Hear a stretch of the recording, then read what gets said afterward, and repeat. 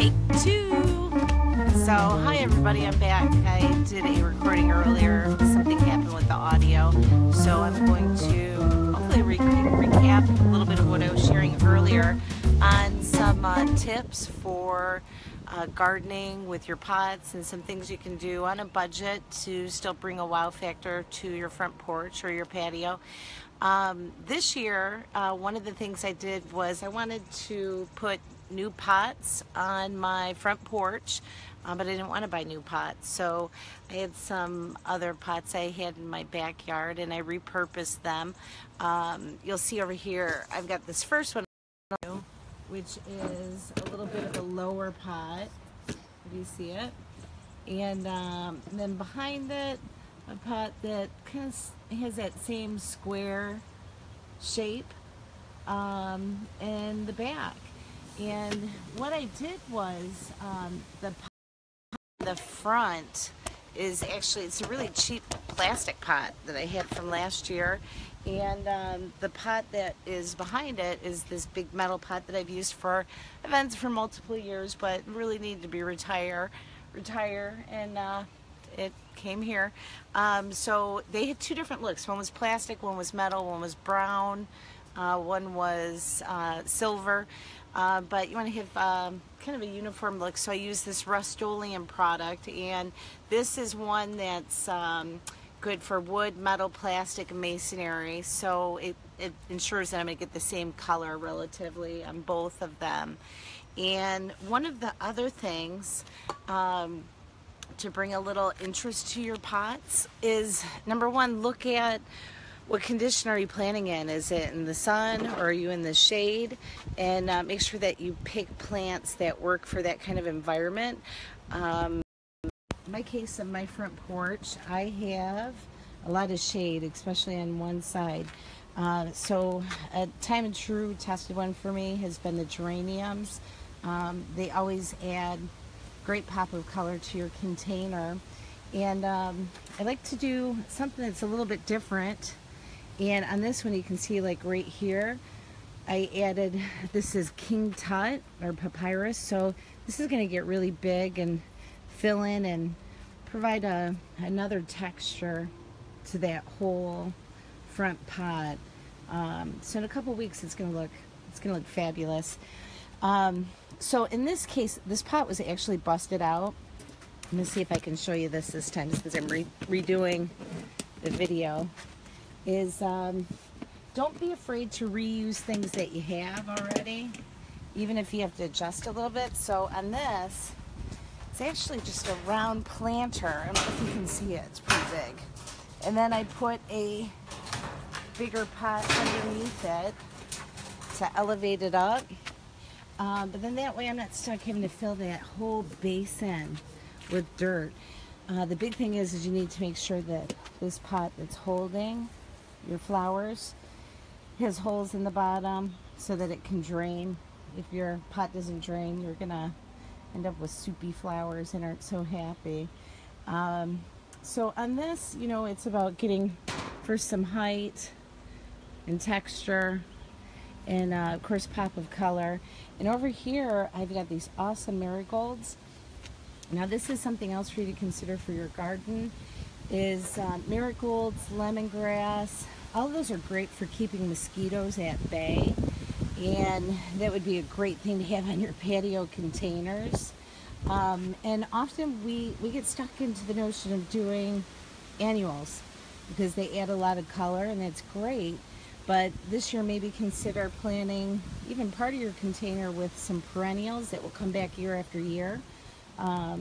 So in my backyard right now, in my patio, I actually have two lavender bushes that I planted in some beautiful pots. And when it comes to fall, I'll later transfer those to my my garden bed. And earlier, I was showing you, or telling you, like I had already deheaded those geraniums. But check this out. I know this is going to look scary, like I'm going to pull it all out, but look at, rip it all out. And believe it or not, it will rejuvenate more stems. So like these still haven't bloomed yet, but like all these, they gotta go. And if you do that, like, and give it a week, you'll be fine. And then do a slow release fertilizer. It definitely helps. And then do a weekly fertilizer with like a Miracle Grow or something like that. And it's funny because for like a day or two, this plant will look kind of sad, like, what did she do to all the color? But then with time, these bounce right back. And last year I had great luck with the geraniums. They actually lasted until October or something like that. So yeah, so 2 different heights. And I think the big thing is if you tried like the color pots, you could even do something different. Like I did black because it matches my house, but you could do something like teal or red, or there's so many options available, so check that out. And the other one would be just make sure you're using really good soil. I like to use organic compost if I can find it. In fact, this year I really haven't had any luck finding organic compost. So if you have any suggestions of where I can find that, leave me a message in the comments below. And also tell me, what are some things that you've planted on your front porch this year? So last time we talked, I was telling you guys about that centerpiece that I had done. And this is the aftermath. I already unloaded all the cars. But in the last video that the audio wasn't so good, I gave you guys a quick tip on, caring for your lilies. And this one's pretty pitiful, but it'll help you get the idea. These are the little guys that you don't want to stick around on your lilies because they'll stain your tablecloth or your clothing. And even for like my fingers, just from touching it, it got that dye on it. So what you do is you stick your hand in the finger into the flower and pull it out gently with your fingers, just very, very gently, and then that way you can keep that center tip. I see a lot of florists that cut that off, and I don't understand it because look at it, it's so beautiful. This one's like on its last breath, but look at those little tentacles sticking out. So pretty. So anyhow, I guess that's all for now. Hear all the neighbors coming home, but I just wanted to do a recap of the video that I shared earlier because of the audio. There was a little bit of an issue.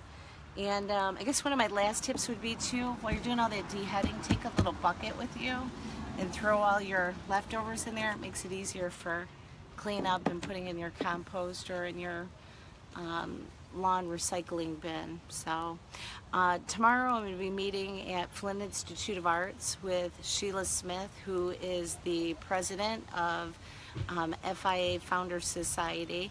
They're going to have some great stories and insight to share with you guys. So if you can tune in tomorrow at noon. And if you haven't liked our page, I encourage you to do so now at Cup of Kudos. We're going to get into some segments in the next coming weeks where we're getting some great insight from professionals, doctors, all sorts of wonderful people, teachers, business owners that have some wisdom and a cup of kudos to share with you, our viewers. If you haven't seen our magazine, you can check it out online at cupofkudos.com, and you can also check kudosflint.com. So wish you a beautiful day, enjoy, and until next time, I'll see you tomorrow at noon. Bye.